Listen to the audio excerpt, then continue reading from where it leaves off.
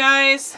I'm playing some more with the resin and trying to perfect my resin bead making.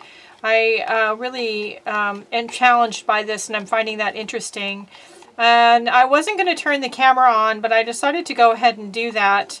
I am at the part where I am mixing the resin together for 2 minutes.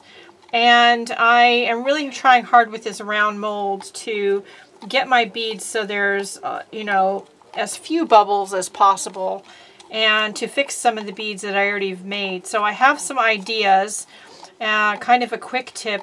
So I thought I would come on here really quick. Now, I'm at the part, of course, where I'm mixing it for 2 minutes. So I'm going to keep doing this, which is going to create a lot of bubbles. And then I have some ideas, and I'll be right back. So I've mixed it for 2 minutes, and I don't know if you guys can see that, but there's like a million bubbles in there. So we're going to try something. We're going to torch it while it's still in the cup. And I don't know if that's going to help or not, but we're going to find out.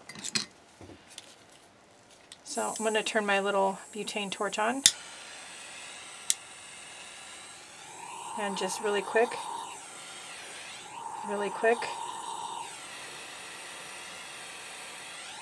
Really quick. Try to pop some of those bubbles. And it did pop some. And now I'm going to, I've got my chopped up flowers and glitter mix in here.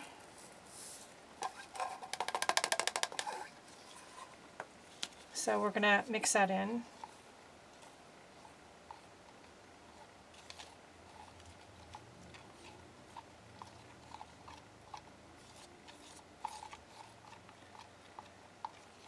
I also am working on getting the flowers chopped up as small as possible. It'll make it easier to get them in this mold, and I might have to get a spice chopper. Okay, so now those are mixed in, and we're going to torch it again.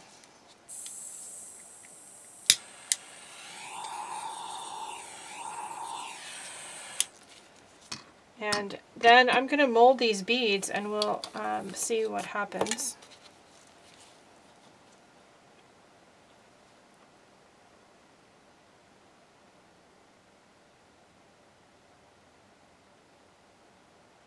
Okay, I can tell you right now that I was really trying to be careful about chopping up the flower petals. It's pouring much easier into the mold than last time. So you really need to have your bits pretty small.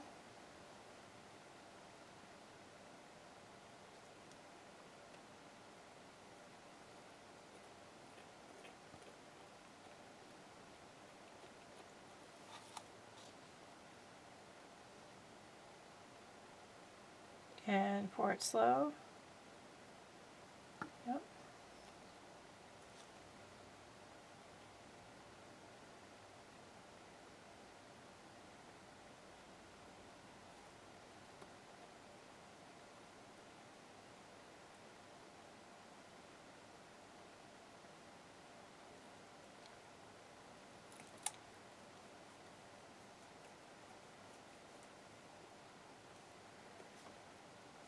Okay, and then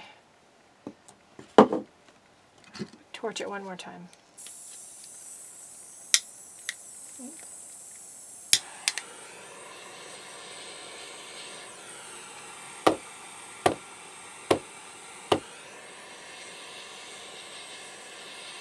Okay, so that's the best we can do. We are going to let that set for 24 hours to 48 hours, and we will unmold it and see if it's any better. The other thing I had the idea to do, and I was going to mix up some more clear, but there's some of this left, so let's try it with this.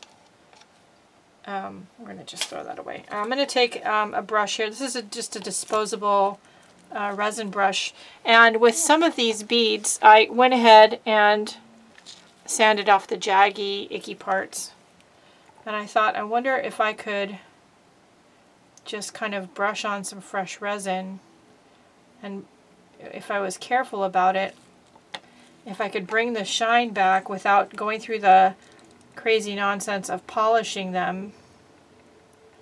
Might still have to polish them, but I'm going to try these square ones first because I think they might be easier. You can sand off the crazy edges and any defects in your mold with some Dremel sanding bits, and start with a coarser grit and work your way to a finer grit, and then get some wet dry sandpaper, 800 grit or better, and then some Novus polishing compound, which I actually ordered. It's not in yet, and it will come with a cloth. I'm going to put an Amazon link in the video description.